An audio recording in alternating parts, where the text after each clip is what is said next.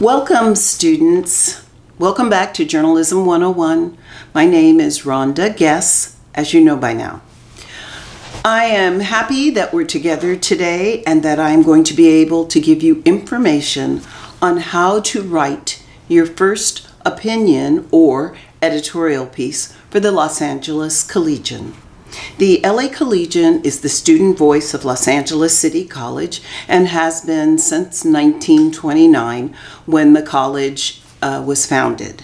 It was originally UCLA, as you may know. Then in 1929 they packed off and went to Westwood, and they say they broke off a little twig and they said, "You're the Cubs, we're the Bruins, and we're out of here." Okay, so the opinion piece is the easiest, I find, first writing exercise for students. We normally take the best opinions and editorials and we publish them in the college newspaper. And what that does is it pits the students who are in Journalism 101 against the more advanced newspaper students who've already completed Journalism 101, and you compete because journalism, or the culture of journalism, is very much about competition. So you compete, and believe it or not, quite often students from Journalism 101 end up in the newspaper and sort of displace my more advanced students. So that should be interesting. So let's just start with the opinion editorial and that section. I'm sure you've had time or have been inclined to look through the op-ed section of the Los Angeles Times. Here's what you find in the opinion editorial section of a newspaper, which is different from the other sections, or it should be if it's serious journalism. The rest of the newspaper, news, the entertainment section, sports, lifestyle, community, whatever the sections may be, those are told in the third person. The stories are structured as news. Opinion should not be included in those stories.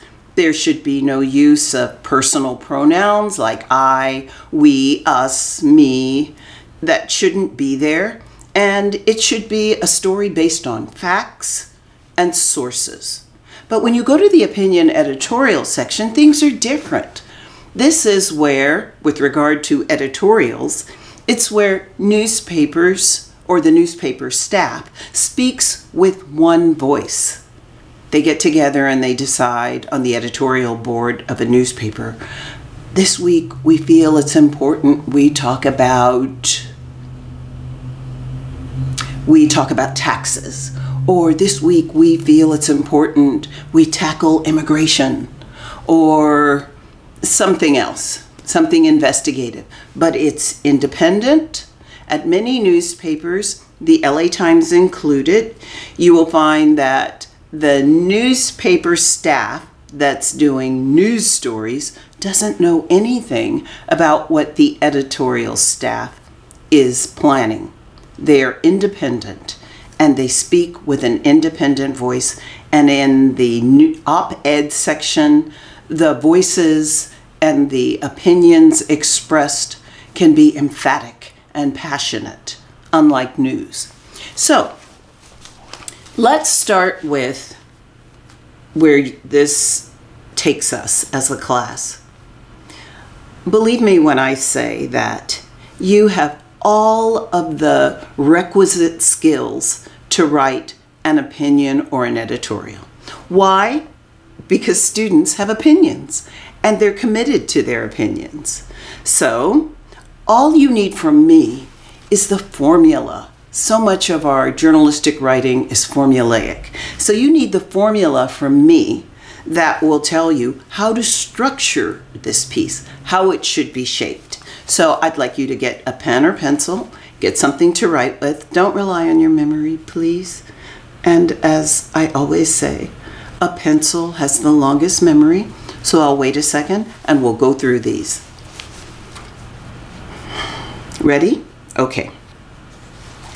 When you write an opinion, and it could be different in other places, but an opinion or an editorial for the Collegian is structured in this way. It has a beginning, a middle, and an end. Like an essay or a composition you might write. That's basic. A beginning, a middle, and an end. What's important here is how you feel about the subject. So please take notes when I say how you feel about this subject you're writing about needs to be imparted to your reader near the beginning, or as we say in journalism, near the top of your story. So what that means is, this isn't the type of story you create some winding narrative and then in the middle or near the end you tell the reader, and that's why I believe, no. You tell the reader how you believe high up, early in the story. That's an opinion. You're opinionated at the beginning. You expose that bit of information. So please remember that. That's the first thing. So in the beginning, there's sort of an introduction to whatever it is you're going to discuss. In the middle, we should have some structure. We should have some grist, right? You should be telling the reader something that maybe you can support with a statistic or with some information that's in the form of a quote. We don't always use quotations in opinion pieces, but there's nothing wrong with it. Why? Okay, sometimes some opinions turn into nothing more than a rant. You know, like just, well, I think and I feel and I believe. Support what you're saying. There's nothing wrong with that. You don't have to overdo this. Less is more, but it's perfectly acceptable, even embraced, when someone has a quote or some sort of statistic in the middle of their piece. You give examples to support your argument in the middle. At the end, or in the third part of this piece, I suggest that you spend your time closing your reader. There's an art of persuasion in a good opinion piece. And for your own edification and guidance, within Canvas, I have included two excellent opinion pieces. One by Paulette Meza, What We'll Do When Freedom Comes. That's one that was written by a Journalism 101 student last semester in the spring. And I think it's amazing. Completely her idea. The things, I'm so looking forward to, your opinions. But I suggest you read that. There's a link to it in the opinion writing section in Canvas. There's another opinion that was written by, I can't recall at the moment, but there's a second example for you. Oh, Sarah Boyajian. She wrote a great piece about unemployment and about the stimulus checks. And it's a certain type of piece. The voices in the two pieces are counter. They're not alike. And that leads me to tell you about the different types of opinions. But I suggest you read both of those.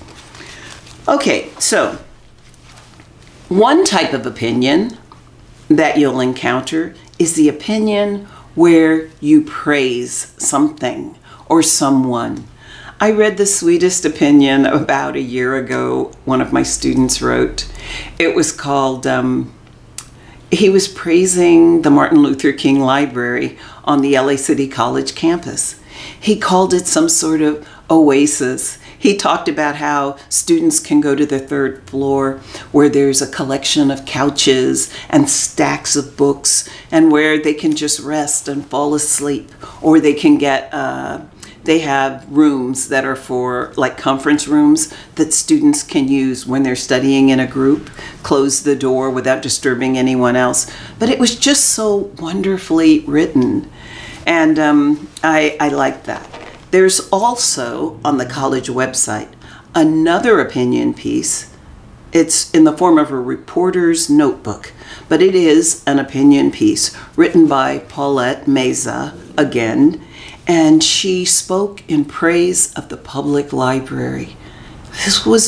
She's an incredibly gifted writer. This was a wondrous piece, and I would urge you to read it. Beautifully written. I mean, the editors went through it. I looked it over. I always look over the Journalism 101 pieces, but it's up to the editors, the section editors of the newspaper, to decide what they like and to change your prose, change your copy as they see fit, because it's a student newspaper. I mean, I'm there. I'm on your side, okay? So I am there to tell them sometimes, why are you taking the student's voice? Tell me what you're doing that's better. But generally, I stay out of their lane. That's their province. It's a student newspaper, and students decide what goes in their paper. But for me, I really ask them to improve your copy, not to bring it down. So please look for Paulette Meza's other piece, In Praise of the Public Library. Incredible. So praising something like the public library or the Martin Luther King Library, which my student did.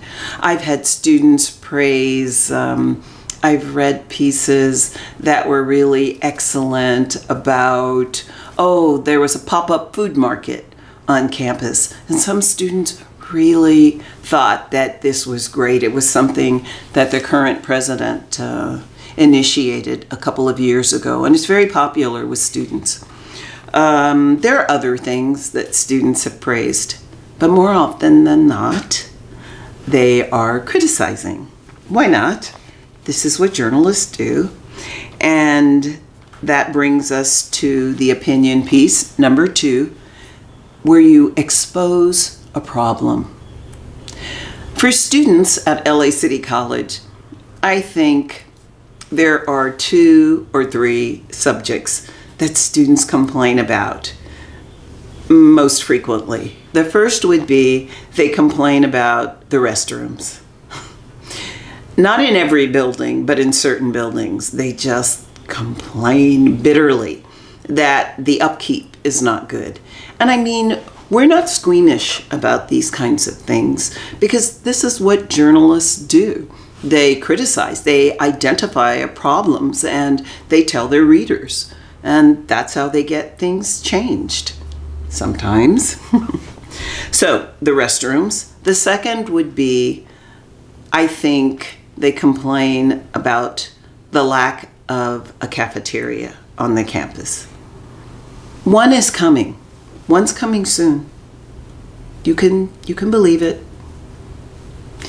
So they complain about that, the fact that there's not a cafeteria. So that's been something I've seen stories written about for years. The third thing, for some reason, and sometimes it may be because students may not be doing everything they should be doing, but they often complain about counseling.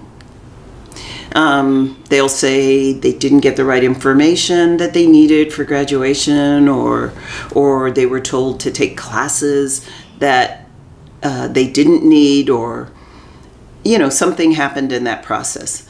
And we publish those. The editors look at them, and I definitely look at them very closely, because you can imagine the way journalists use their words often creates hurt feelings on campus. But again, we're not squeamish about what's written. We want it to be truthful and accurate, of course, but we never say, don't write about that. It's going to make enemies for us. That's not what journalists do. They speak truth to power.